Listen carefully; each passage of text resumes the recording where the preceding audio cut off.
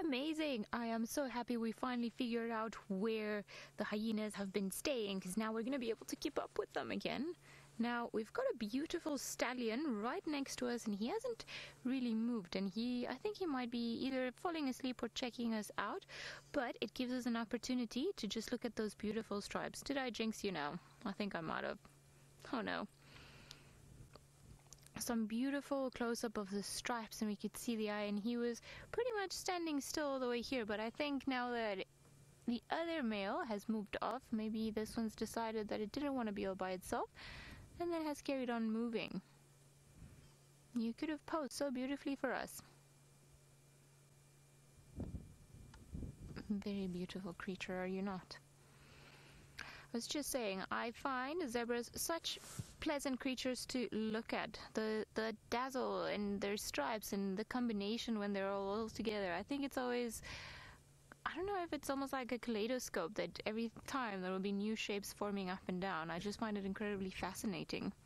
I mean, just look at all the games that Seb is doing. He's getting very artsy looking at all those stripes. Just pretty much imagine all the photos we could be taking of all of them. It's wonderful. Now, it seems like we've had a bit of a return of zebra and lots of wildebeest around as well. So, I wonder if the lions perhaps are going to make a return. Because yesterday, they avoided pretty much all of quarantine, where all of the zebras must have been sleeping, and they went onto Arathusa, and they left us behind. So I wonder if maybe now that the zebras are here and there are more prey species around, if they'll be able to pick it up and maybe come back to us later on. We've got more. Joshua, you're wondering if this one looks pregnant. Well, this one is a male, so it's definitely not pregnant.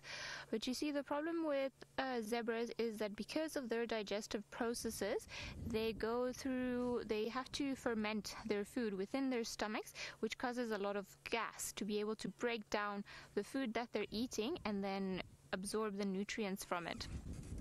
So it always seems like they're fat, but sometimes they're not just really fat, they're just bloated. Alright, seems like our zebras are migrating all the way back to quarantine. Maybe they have heard that the zebras in the Mara and the wildebeest have started moving and they want to do it too. So I'm going to try and move a little bit around.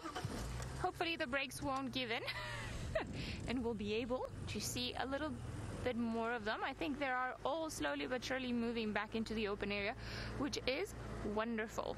So I really want to see as many of them as possible today. Whoop. There's a nice jump there. Stay, guys, don't go. We are almost there, just around the corner of this termite mound. It's funny, now I close my eyes and I see shadow on top of every single termite mound. Alright, there we've got the clouds that are probably being brought by all this wind that we've had. Now apparently there's a bit of rain predicted for tomorrow. I really do hope that this is one of those occasions where the Weather Channel gets it completely wrong, because being very cold and wet is not ideal. I do know, though, that is how most people live winter, and that we are very spoiled here to have this precious sunshine during a winter afternoon.